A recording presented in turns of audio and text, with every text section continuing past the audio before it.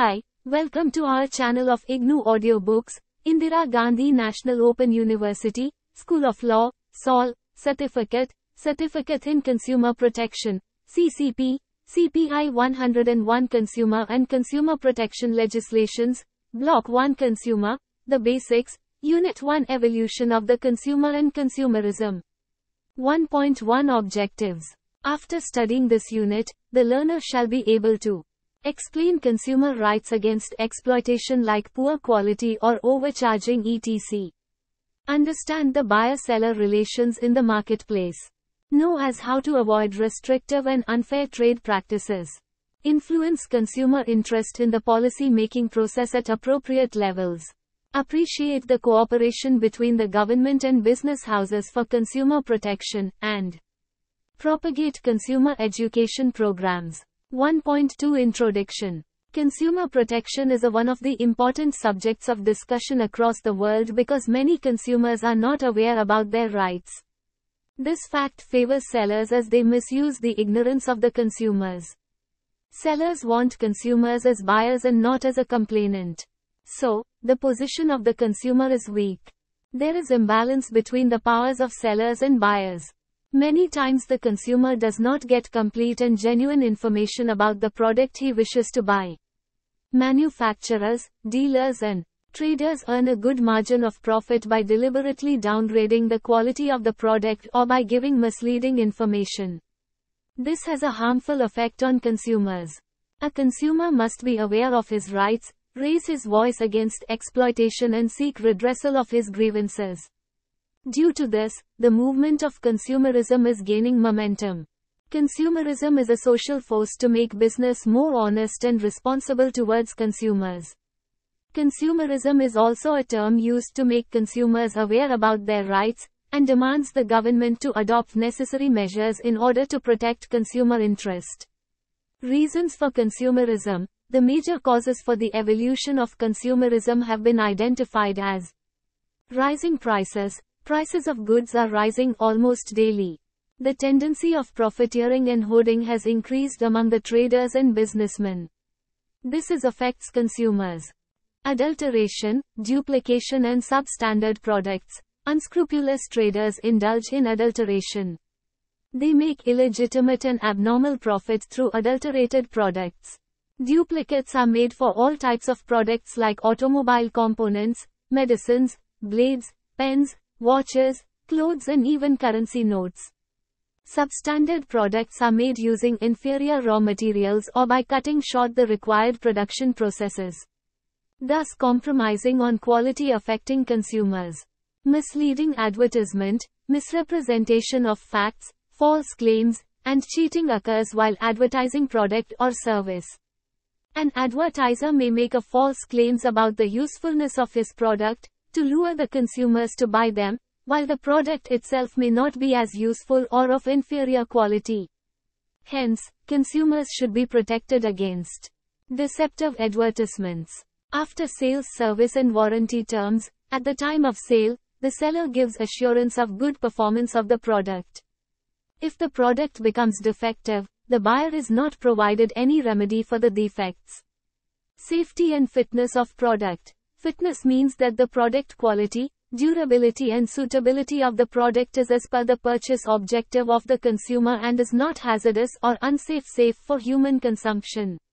The salesman should assist the buyer in making a useful selection of the product, but goods are sold with the prime objective of making a profit. The fitness and safety part is often ignored. Consumer exploitation. Consumer is exploited in numerous ways such as selling substandard products, false advertisement, hoarding and black marketing, adulteration, cheating through contests and prizes etc.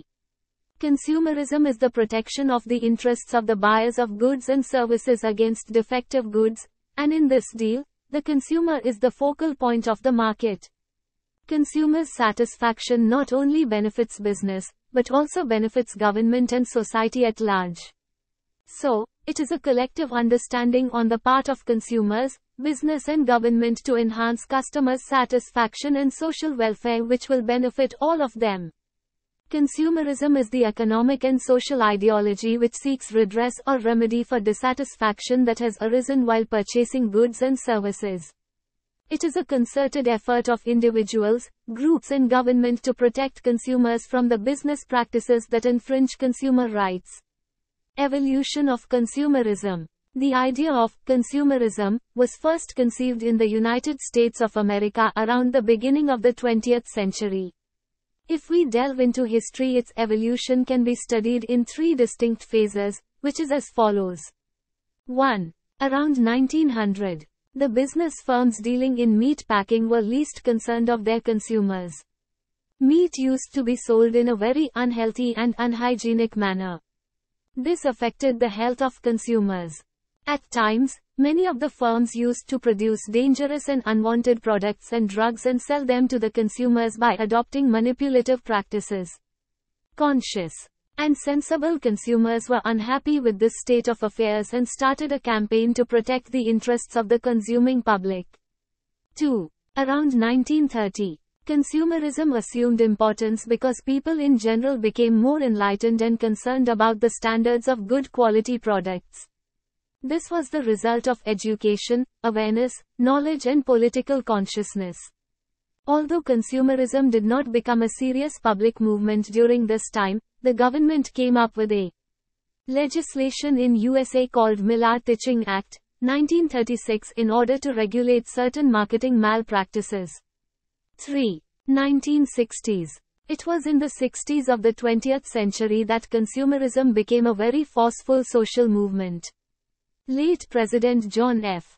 Kennedy, in the year 1962, passed a legislation to protect the rights of consumers, particularly with regard to false advertising and unhealthy packaging of food and other articles.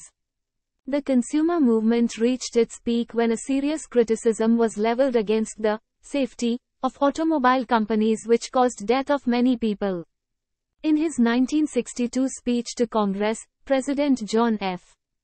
Kennedy outlined four basic consumer rights, i.e., the right to safety, the right to be informed, the right to choose, and the right to be heard, which later became known as the Consumer Bill of Rights.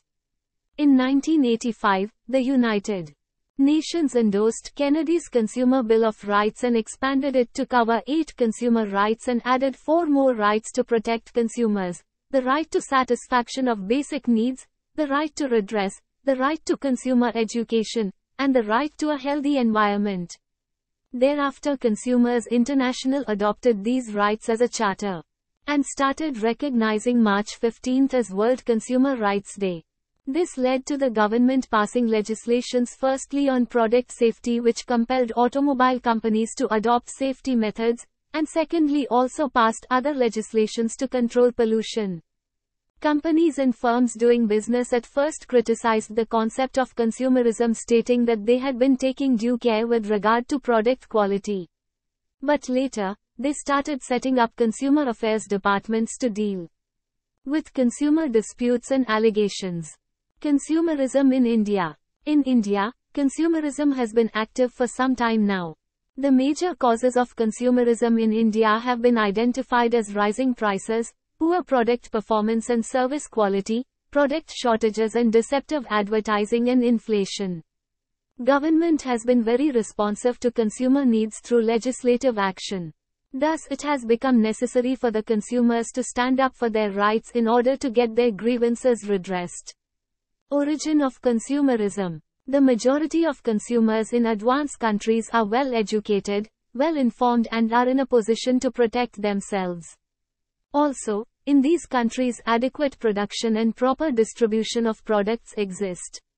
But the situation in India is different from the Western world. In India, industries have not achieved that level of adequate production and proper distribution, and the existing markets run in shortages, adulteration and black marketing. Also, the Indian people have less money at their disposal. The profit-making attitude of the business owners led to a failure in discharging their social responsibilities, i.e., maintaining fair price, providing good quality of goods and services, etc. In short, consumerism is an outcome of sufferings and exploitation of consumers, and some businessmen aim to make abnormal profit, which is at the cost of consumers' safety and health. Although it is generally agreed that a consumer is the king of the market, but in reality he is not. The majority of problems relating to consumers in India are adulteration, artificial scarcity, and unreasonable prices. Problems of Indian consumers. Indian consumers face several problems such as consumerism is still in its infancy. Being the early years, it is not well organized. Majority of Indian consumers are not aware of their rights. Shortage of essential commodities occurs very often in India. Such imbalances lead to hoarding and black marketing, profiteering and corruption. Many consumers are ignorant and uneducated, and in such situations, the marketer exploits the consumer. There are many such cases in India. Producers advertise their products, not with a view to serve the public, but with a view to dispose of their fake, outdated or obsolete products at a good profit. Consumers become easy victims, and in the absence of information they buy substandard and defective products. The court procedure in India is time-consuming and a tiresome process.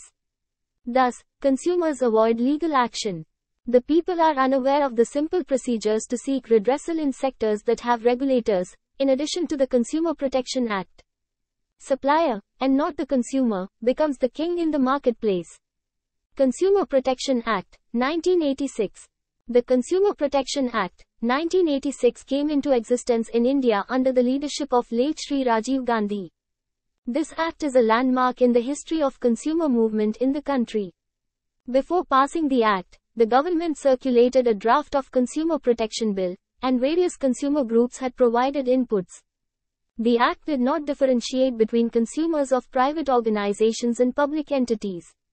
The late Mr. Rajiv Gandhi ignored the strong reservations expressed by the public sector organizations on their inclusion in the legislation drafted. Thus, the Consumer Protection Act that was enacted was applicable to all for the protection of consumers of private as well as public sector organizations. The Consumer Protection Act provides for three-tier quasi-judiciary machinery for grievance redressal at the national, state and district level. The Act has prescribed 6 consumer rights, i.e., right to safety, right to choose, right to seek information, right to be heard, right to seek redressal and right to consumer education. Consumer rights are designed to ensure that a consumer is protected from being cheated by manufacturers or service providers. It also ensures fair trade practices and flow of truthful information about product and services. The consumer can file his/her complaint at the appropriate level for quick redressal at the district, state or national level, depending on the consideration value of the disputed product or service. A complaint involving a consideration value up to Rs. 20 lakhs is accepted by district consumer redressal form. Cases which involve a consideration amount of Rs. 20 lakhs to Rs. 1 crore is accepted at State Consumer Dispute Redressal Commission, and cases beyond Rs. 1 crore are accepted at National Consumer Dispute Redressal Commission. The complaint may relate to a defective refrigerator or a mobile handset, non-functional telephone line or instrument, delay in getting an insurance claim, negligence in medical treatment and so on. It can be filed against the manufacturer, selling organization or the person who provides the goods and services for a price. Any service or product given free of charge is not covered by the Act. The Consumer Protection Act, 1986, applies to all goods and services, excluding goods for resale or for commercial purpose and services rendered free of cost and under a contract of personal service. The provisions of Act are compensatory in nature. Check your progress. 1. Discuss the major causes for the evolution of consumerism. 2. Discuss the problems faced by Indian consumers. 1.3 Meaning of consumer and consumerism. The term consumerism was first used in 1915 to refer to advocacy of the rights and interests of consumers, Oxford English Dictionary. Now it is termed as the protection or promotion of interests of consumers. The growth of consumerism has led many organizations to improve their service to customers. The Cambridge Dictionary defines consumerism as the state of an advanced industrial society in which a lot of goods are bought and sold.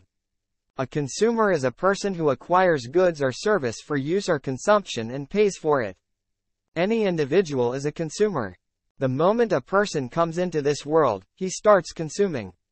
He needs clothes, milk, soap, water and many more things, and these needs continues throughout his life. Thus, we all are consumers. In the Consumer Protection Act, 1986, a consumer is defined under Section 2(d) as buys any goods for a consideration which has been already paid or promised to be paid or is partly paid and partly promised, or under any system of deferred payment, and includes any user of such goods other than the person who buys such goods for consideration paid or promised or partly promised, or under any system of deferred payment when such use is made with the approval of such person, but does not include a person who obtains such goods for resale or for any commercial purpose, or hires or avails of any services for a consideration which has been paid or promised to be paid or partly paid and partly promised, or under any system of deferred payment, and includes any beneficiary of such services other than the person who hires or avails of the services for a consideration paid or promised, or partly paid and partly promised, or under any system of deferred payment, when such services are availed of with the approval of the first mentioned person. For the purposes of the subclause 1, commercial purpose does not include use by a consumer of goods bought and used by him exclusively for the purpose of earning his livelihood, by means of self-employment. In common sense, any individual who buys a product or service for his personal use and not for manufacturing or resale purposes, is called a consumer. A consumer is someone who acquires goods or services for direct use or ownership and not for resale or use in production and manufacturing. Consumerism is an organized way to protect consumers from company policies and products that violate consumer rights, whereas as consumer means somebody who buys a product or service from a company by paying a consideration. Consumer is a person who consumes the goods or services. On the other hand, consumerism is a policy of protecting and informing consumers through truthful information and improved safety standards which increases consumption and is beneficial to the nation in the long run. 1.4 WHO is not a consumer.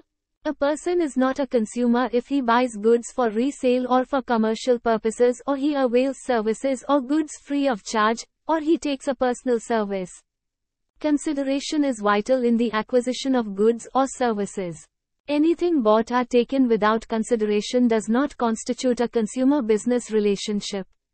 Secondly, if something is bought with an intention to make a profit by reselling it or by using it for commercial purposes, that buyer is also not termed a consumer.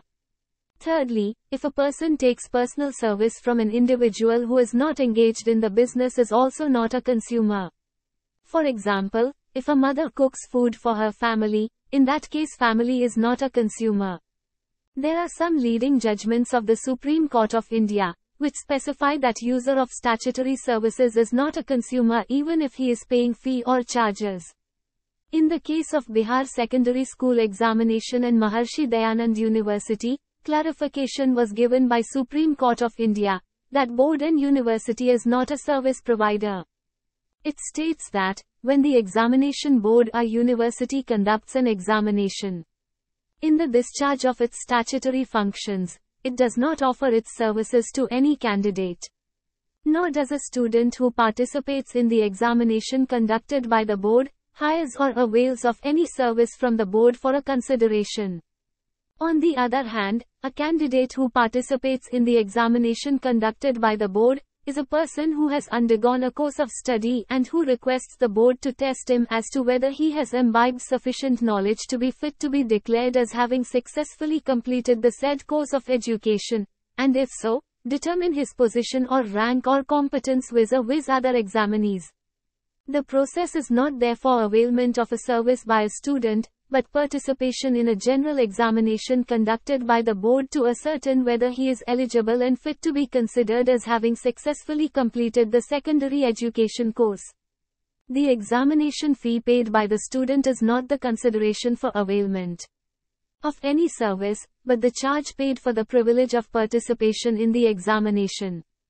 The discharge of a statutory function of examining whether a candidate is fit to be declared as having successfully completed a course by passing the examination The fact is that, in the course of the conduct of the examination, or evaluation of answer scripts, or furnishing of mark sheets or certificates, there may be some negligence, omission or deficiency, and this does not convert the board into a service provider for a consideration, nor convert the examinee into a consumer who can make a complaint under the Act. The board is not a service provider, and a student who takes an examination is not a consumer, and consequently, any complaint under the Act will not be maintainable against the board. In case of right to application, a bench of the National Consumer Disputes Redressal Commission, NCDRC, presided by Justice Ajit Bharihok, Justice V.K. Jain and Dr. B.C. Gupta has ruled that, no complaint by a person alleging deficiency in services rendered by the CPI-101 is maintainable before a consumer forum. The bench has held that the RTI Act is a complete code in itself, ousting the jurisdiction of civil courts. The net impact of the order is that a person seeking information under the RTI Act cannot seek compensation for deficiency in services under the CPA. 1.5 Consumer protection in a historical perspective. In ancient India, all sections of society followed dharma, which laid out social rules and norms, and it served as the guiding principle governing human relations. The principles of dharma were derived from Vedas. Vedas were considered the words of God, thus, Vedas were the primary sources of law in India. Among the dharmas, Manu Smriti was the most influential. Manu, the ancient lawgiver, also wrote about ethical trade practices. He prescribed a code of conduct for traders and specified punishments to those who committed certain crimes against buyers. For example, he referred to the problem of adulteration and said, one commodity mixed with another must not be sold as pure, nor a bad one as good, not less than the property quantity or weight, nor anything that is at hand or that is concealed. The punishment, for adulterating unadulterated commodities and for breaking gems or for improperly boring them, was the least harsh.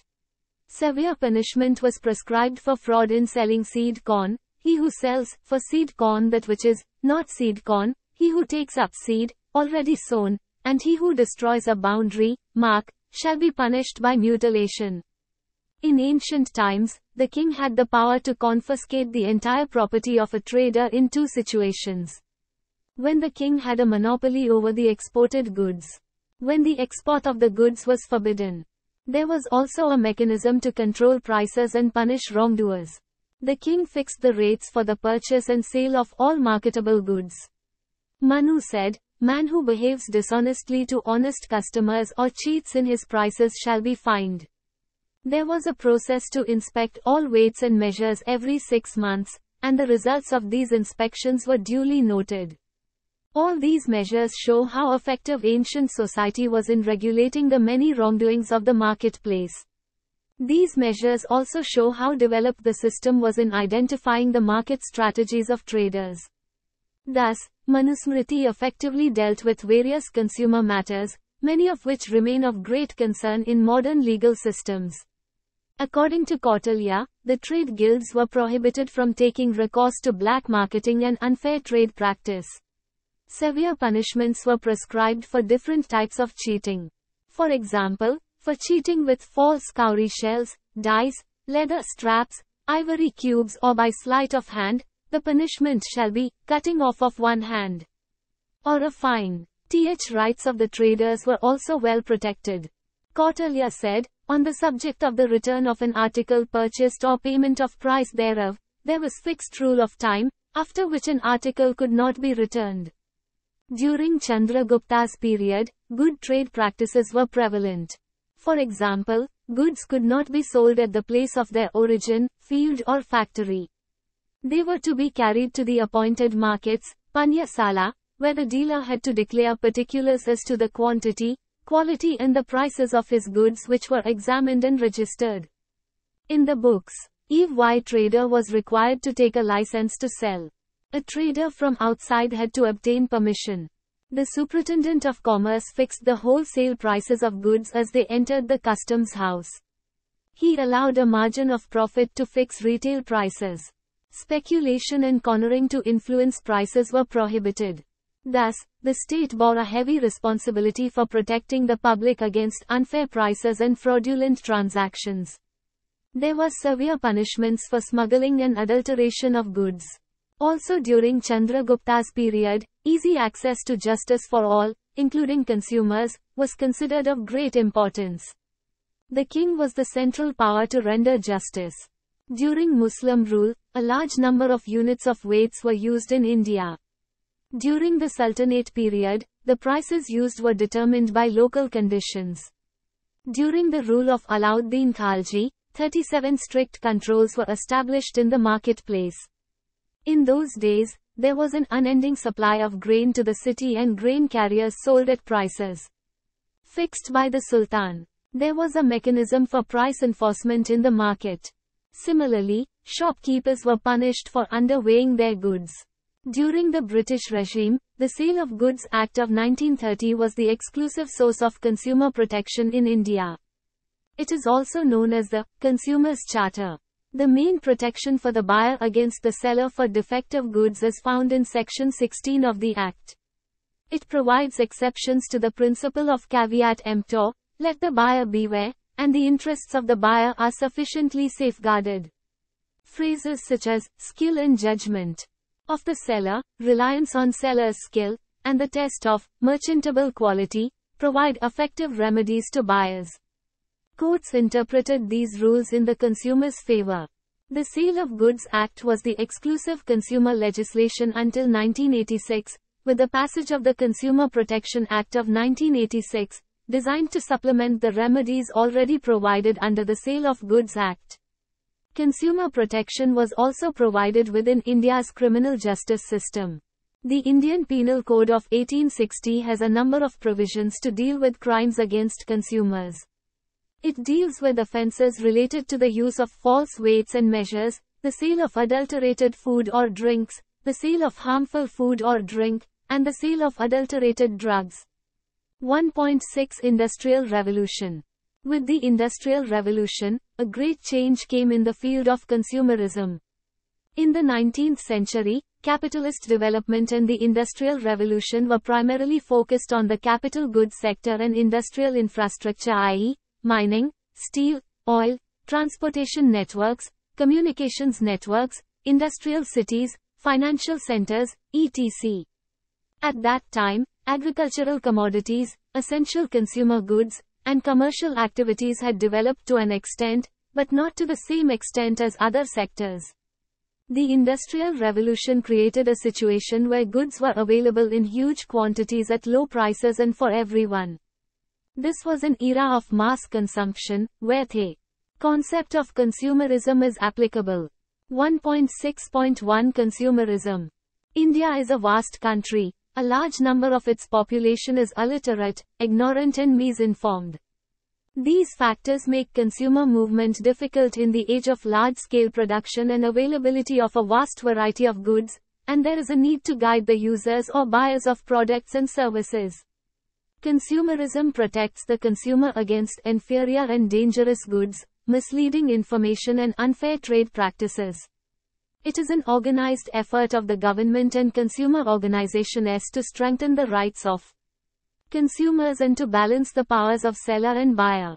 Consumerism is important because it creates jobs. If people stop buying things, then employees would be laid off. Consumerism keeps the economy balanced. It is a process of earning more to satisfy the wants, needs and comfort of its vast population. 1.6.2 Consumer in the modern age. Every market in India presents an opportunity to marketers to get consumers to move up the social level. As technology improves and consumers' disposable income increases, consumers have the willingness and propensity to take leaps from the unbranded to a branded product. Consumer products that were considered for a select group of people are now reaching out to a larger number of consumers, from collars to shampoos to ready-made garments to mobile handsets to airline travel. Product categories that started their business in the 1990s began to expand their footprint and became a part of the life of the masses. Emulation is a major component in modern age consumerism. Consumers seek to emulate those who are above them in social status.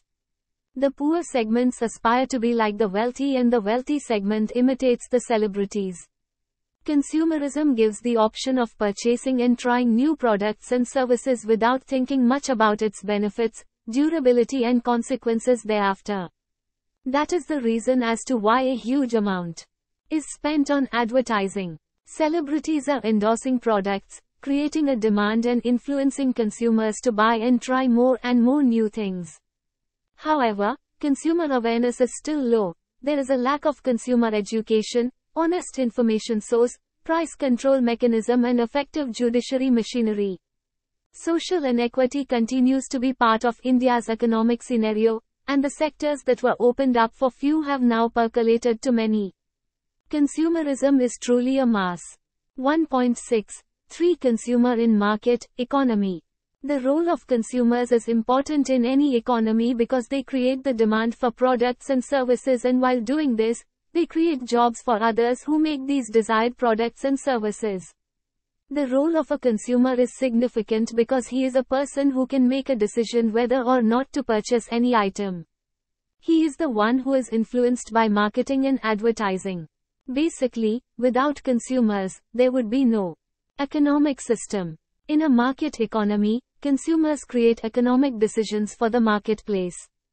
Individual consumers take decisions on what to buy based on what is best for them. There is a lot of competition in a market economy because producers want consumers to buy their products rather than competitors' products. The producer estimates the demand of the consumer and then the consumer decides and makes his choice. Alternatively, if consumers stop buying or they decide to spend less on a product, prices will drop, or it may also force the product to be out of the market as there is less or no demand of the product. On the other hand, if consumers start demanding more, the price will increase and at a later stage the supply will be increased to meet demand. Consumer spending signifies the demand of the products sold in the market and also the market price of product and services. Spending money is an important role of consumers. This is an indicator of consumer confidence in the market economy. On the basis of their purchasing power and confidence shown for a particular product or services, the businessman and government takes decisions. The perceptions of consumer are studies and an analysis of which determine the allocation and distribution of resources. It also helps companies to decide on which product is valued most in the market. This information is used to find consumer needs and develop new products. Check your progress. 5.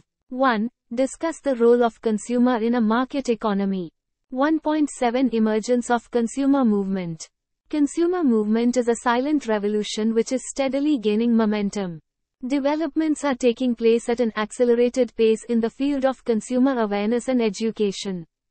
Some considerable changes are taking place amongst business organizations towards consumers' interests. The first organization, Consumer Guidance Society of India, was started by 9 housewives in erstwhile Bombay, the present-day Mumbai. The aim was to inform and educate consumers on protecting their consumer rights. The other powerful consumer organization in India that was established was the Consumer Education and Research Centre, CERC, founded in 1978 in Ahmedabad as part of the social action litigation movement. At that time, courts started recognizing social workers and public interest groups as consultants on behalf of individuals or class of people whose rights had been violated but who could not easily speak for themselves. The Consumer Protection Act, 1986 was passed, to provide better protection of consumer interest and for the purpose, to make provision for the establishment of consumer councils and other authorities for the settlement of consumer disputes and for matters connected therewith. The Act ensures the protection of various consumers' rights, redressal of consumer grievances at national, state and district level. It also provides simple, speedy and inexpensive redressal for the grievances of consumers and for promoting a strong and grassroots-based voluntary consumer movement in the country. With the focus on empowering consumers, the Ministry of Consumer Affairs, Government of India has been implementing an intensive program, Jago Grahak Jago, to create consumer awareness in the country. This includes multimedia campaigns through the electronic and print media covering the entire country. Under this program, the ministry has established the National Consumer Helpline, NCH, in the year 2005 to help consumers in addressing their grievances through appropriate advice and guidance. The Jago Grahak Jago advertisements carry the National Consumer Helpline toll-free number, which empowers consumers from all over the country. An aggrieved consumer has only to dial the toll-free number 1-800-11-4000 to seek advice and guidance. Jago Grahak Jago program, launched in 2005, has as its main objective to educate people about their rights as a consumer. It targets the rural and remote areas where people are ignorant about consumer rights. It is one of the very successful campaigns undertaken by the government. It has now become a household name. People can seek information about consumer rights and even complain against the violation of their rights by any manufacturer or service provider. The government celebrates December 24 as National Consumer Day, since the Consumer Protection Act, 1986, was enacted on this day with the objective of providing inexpensive, simple and quick justice to consumers. 1.8 Summary. Any individual who purchases any product or service for his personal use and not for manufacturing or resale is called a consumer. Every time someone goes to a store and buys a shirt, toy, beverage or anything else, they make a decision as a consumer. The term consumer refers to any person who purchases goods for a consideration that has been either paid up fully or partially or is promised to pay. The person who is using the goods with the approval of buyer is also considered as consumer. But, if someone has bought any product for resale or for commercial purposes, he is not a consumer. The payment is important. Anything which is acquired free of cost does not comes under the purview of the Consumer Protection Act. Indian consumers are exploited by sellers at the marketplace many times. Many of the consumers in India are illiterate and are living below the poverty line who becomes a victim at the hands of traders. The consumers who are poor suffer the most from frauds, excessive prices, exorbitant credit charges, poor quality of merchandise and service. Protection of consumer is not a new concept. From time immemorial, Indian consumers were protected through various scripts written in ancient India. It is found in Manusmriti and in Kautilya's Arthashastra, the basic law of ancient India, and the same was strengthened with provisions to protect consumers in the present laws enacted. Consumerism is categorized in two ways. First, as a social and economic order that is based on the systematic creation and fostering of a desire to purchase goods or services in greater amounts, and second, as a social movement that creates awareness for consumer rights and protects consumers through fair trade practices. Consumer protection laws are government regulations which aim to protect the rights of consumers. The laws are designed to prevent businesses that engage in fraud or specified unfair practices from gaining an advantage over competitors and may provide additional protection for the weak and those unable to take care of themselves. The concept of consumer protection has ancient and historical roots in India.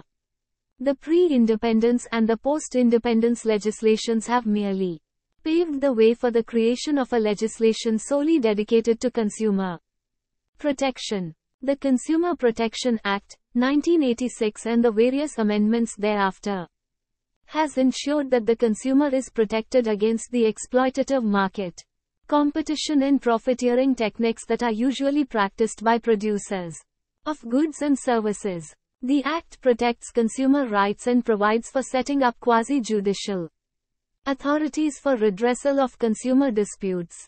This Act takes justice in the socio-economic sphere a step closer to the common man.